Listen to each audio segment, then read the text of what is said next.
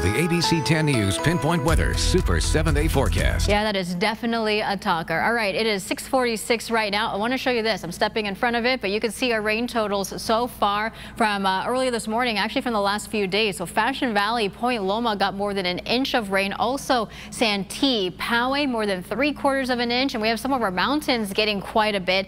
Palomar Mountain, we're inching closer to 2 inches of rain.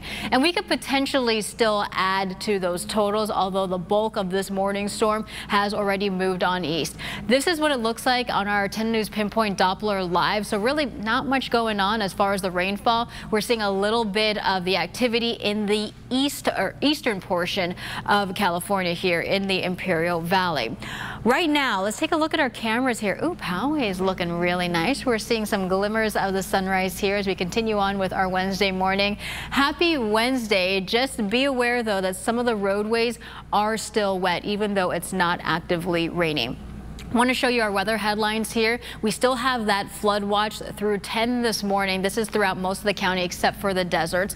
We're not ruling out spotty showers later on today, and then it's going to be dry into the weekend. By Friday, temperatures will rise a few degrees where many places will be above average. Talking about those watches and warnings, we're not only dealing with that here in San Diego County, but also to the north of us. So a lot of Southern California dealing with this storm as it continues to make its way through, continues to push on east. 54 degrees right now in Del Mar. We're seeing the same temperature there in El Cajon. If you're waking up in Escondido, also at 54 degrees. A lot cooler in our mountain areas. We're seeing the mid-30s to the upper 40s. As we take a look here at our future cast, so for the most part, like I mentioned, the bulk of the storm is already moving on out. Here's some spotty showers that we could see through the afternoon. And then by Wednesday night into Thursday, things are going to dry out until that next round of rain heads our way. So we're not done with it just yet, but we are going to get a break here over the next few days. We are taking a look at our 7-day forecast at 6:49. We're going to be mostly into the low 60s today, but again, as we track the next several days, look at Monday into Tuesday. That's when we could be dealing with more rainfall on the way. Enjoy this weekend. We could see some showers as early as Sunday night, but for now, Monday is the day that we are targeting here.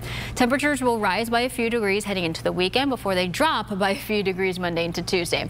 We're going to see the 70s inland, so Friday is going to be really nice. We're going to see the low 70s there. Our mountain areas will go from the 40s to the 50s by tomorrow. The deserts, that's the one microclimate where we're not really seeing as much rainfall with the system.